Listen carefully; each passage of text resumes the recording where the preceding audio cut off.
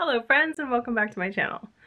So I've had an exciting couple of days. I stopped work on my chemise dress so that I could go to San Francisco for 2 days to see my friend Jen of Miss Jen Makes. She has had a 20 questions on this channel. I will link to it above and below for you. We basically wanted to raid all the fabric stores that we could possibly get to, although we went to like 4 or 5, but it wasn't really that many. But I thought I would show you a haul of what I got and show you like where I got it and stuff.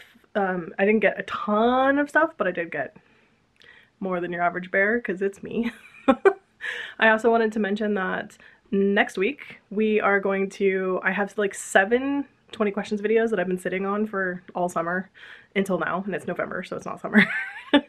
And I wanted to like give those people time in the sun.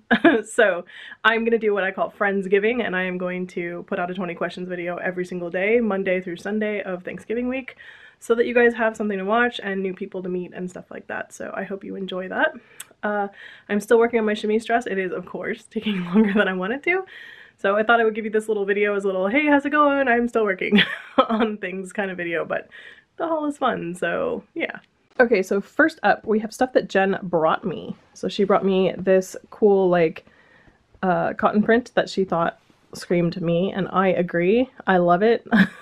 She uses the stuff to put into, like, pockets and stuff like that, interlining, etc. So that is, in fact, what I will use it for also. She also brought me some of this most beautiful denim, and it's stretch. So she is sort of hellbound on me making a pair of pants or something like that. Maybe I have a couple jacket ideas, which I will show you one of soon. But she wants me to make pants, so I might be trying pants at some point in the new year. So she brought me 2.5 yards of this beautiful stretch denim. So then we went to Stone Mountain & Daughter, and I could not resist this beautiful wool. It's coming across a little lighter on camera than it is in real life. It is a very deep, deep teal green color. Definitely more green than blue, but it's definitely a teal.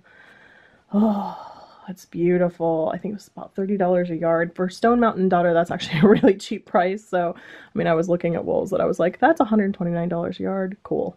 And clearly I am aptly named because I have red wool and green wool. I don't love that. Anyway, so I could not resist this absolutely beautiful wool. I got 5 yards. You never know what you're gonna need it for, or for how much, or for how long, so I got 5 because that's my default. This is coating weight. It is very heavy, actually, and it's boiled wool, so oh, it's gorgeous. Then we went to Britex, which is somewhere that normally I would never buy things at because it is so dang expensive, but they were having a remnant sale, so I did buy 2 things, one of which was not a remnant, and one of which we are not going to talk about the price of because it was ridiculous and I shouldn't have paid that much, but also I kind of love this. So Jen has this jean jacket, which I will show you a picture of here. It's super cute. It's a pattern that I will link down below for you guys. I am super into making this pattern in this jacket, and let me show you what I found. It's denim. It's black denim, and it has, oh wow, it's even more silver on camera. In person it comes across as significantly more black, like in here, but with shiny aspects to it. But then just imagine the inside of my jacket.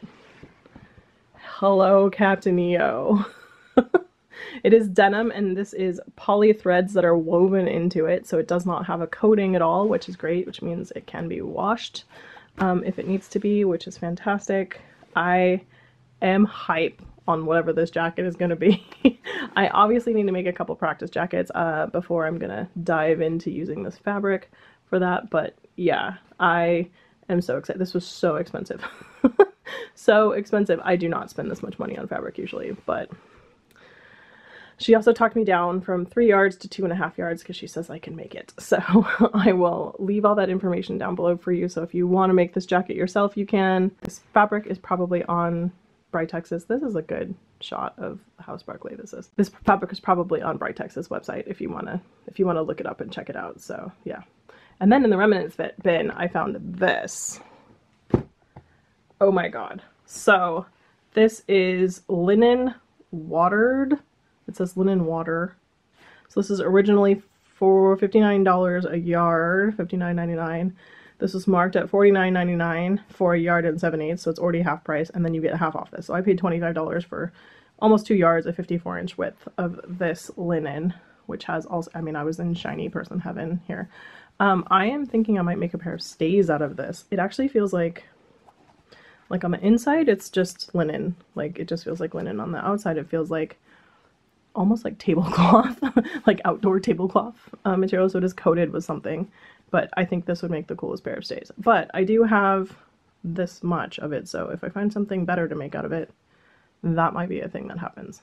I also got some of this tape, which is used for draping when you use your dress form to drape, and since I am sort of wandering in that direction, I thought I would get some of this. And I got the tote. It is so cute. It's totes cute. I love it. And then my last purchases were made at Lacis. So let's go through what we got here. I got a magnet on a stick so I can pick up pins much easier, which is great. I got 2 thimbles that are nickel. I'm super excited about that. I wear 15.5 or 16 millimeter. I have giant hands, by the way, in case anyone didn't know that.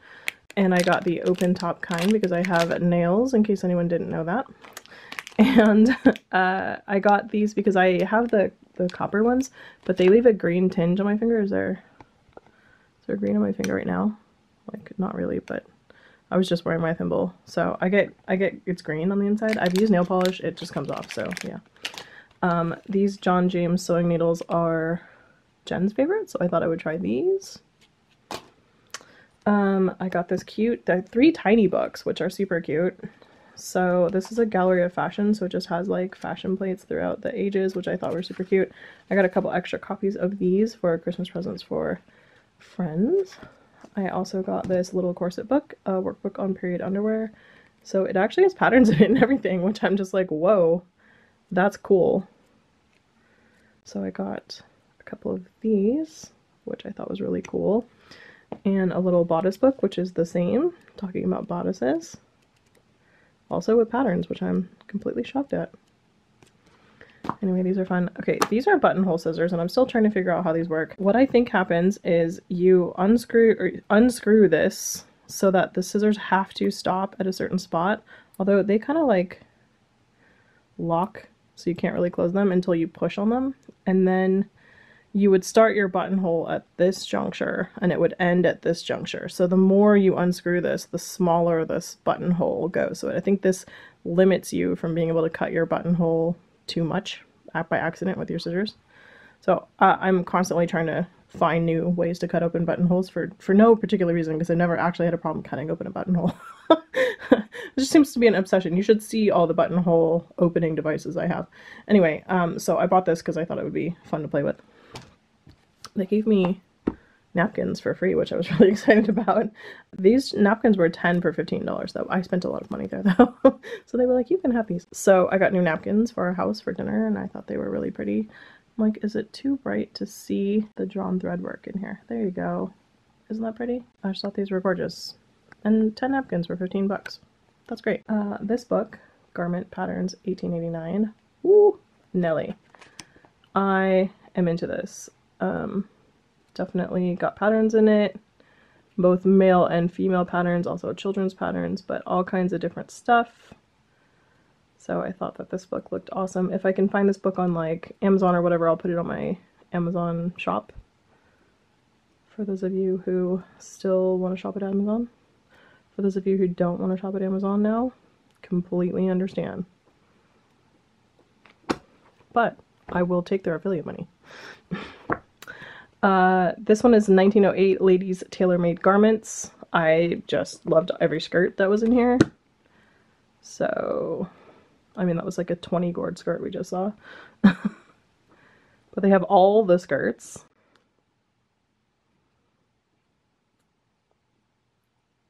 They have all kinds of stuff in here, which I just thought was absolutely awesome and amazing. And I guess you just take your measurements once, and then from then on you can do any of these patterns. Anyway, so much stuff. Whoa, look at these coats. Look at how many pieces there are. These are probably absolutely gorgeous. Let's see. These are pictures of coats. Yeah. Like, look at all these panels. Wow. Okay, so I got that book. I got this one. I have other books that are like this by the same author, so I just thought this is cool. It's very similar, has different patterns, but definitely the same time period, a little bit longer of a time period. That one's specifically the stuff that was available in 1908, and this one is undeclared. I have another one that's 1909 to 1950 though. I apparently was on an Edwardian kick, although technically anything after 10 is not Edwardian. It's whoever was after Edward. George, another George. It's Georgian. Bernadette pointed out the other day that we're living in the second Elizabethan era, and I was like, oh wow. But I'm American, so I'm not an Elizabethan. Although, you know, I do kind of want to cuddle the queen. Okay, so similar. I was on a kick. This book also looks great. I love that some of it is one way and some of it's the other, depending on what they needed to do. It's great. Use your books the way you need to. Oh, I think this one has a cool pair of pants in it. That's one of the reasons I got it, because I was like, yeah, those pants are awesome. And Jen was like, these pants are neat. I want to make them, so. Anyway, these books are just a wealth of information on stuff that I will never have time to make because you can see how slow I am. But here we are. This is kind of the piece de resistance. Now, you will be like, Noelle, why do you need a book about tailoring in 1589? That is decidedly not your era. Well, friends, that's because this book is for Morgan. It's a hard book to find. It has both the original Italian and like all the drawings in Italian, etc. for the kind of costuming she does. I think there's an introduction and forward at the beginning. So the brown pages, these tan colored pages, are the Italian, and I believe the pages that are in white are English. And then in the back, there's a translation of all the stuff that they showed you earlier. So this is kind of a hard and out of print, expensive book to find. So I found one, which is unusual. So this is Morgan's Christmas present for the next 3 years is what I'm saying here. Okay, I hope you enjoyed that little haul. That is what I got with Jen. I decided not to film my time out with Jen because I wanted to just enjoy hanging out and stuff like that. So yeah, I am gonna go to Disneyland in December, and I think I will make a vlog there because there will be some people joining us that are fun. So that should be cool, and I can show you what Disneyland's like now that the pandemic's happening. Anyway, that's gonna happen. Okay, so Friendsgiving's happening. Almost done with my dress. Like, I'm on the last 3 or 4 steps, so we're almost there. So you'll probably see a finished dress video at probably the end of the week, I would guess. And videos every day, all next week for you guys. It's like Vlogmas, but different. It's like 20 questions a giving. Friendsgiving is better. Okay, I will see you guys next time. I hope you're all having a great day. I hope you all in America have a great Thanksgiving week. I hope everyone survives Black Friday. Remember that you don't need any of that stuff, but it's a great time to get deals. Oh, also, if you guys are looking for Christmas presents, remember that last year I made 3 gift-giving guides for people who want to buy presents that are like costume related. So those are still available. I will link them above here during this segment and also down below for you so that you guys can click on those and check them out. I'll make a community post about that also. Okay, see you guys later.